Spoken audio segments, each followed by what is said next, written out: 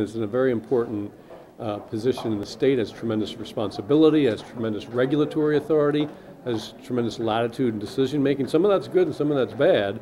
Not bad, but dangerous, I guess, because that power can be abused. So I think it's important to know where the Secretary stands and to do it publicly. I mean, the tradition is that we never ask questions publicly in this nomination process, particularly any hard questions. And it's unfortunate that Mr. Garvin didn't reach out to all of the members and try to take those questions, because he sure didn't reach out to me. I asked that the Secretary, now Garvin, not be in attendance. That he was in attendance for the committee meeting, and the purpose of the vote today is not to conduct another committee meeting on the Senate floor.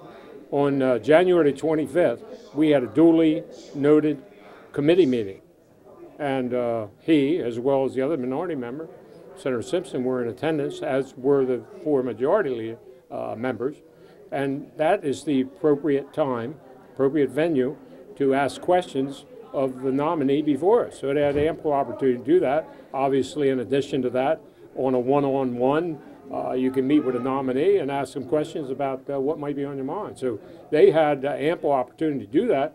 They chose not to for whatever reason. I mean, you'll have to ask them. I had heard some kind of rumor that the governor had asked them something. You know, the governor doesn't run my committee meeting. I don't run the executive branch, so I don't. They were talking to the wrong people.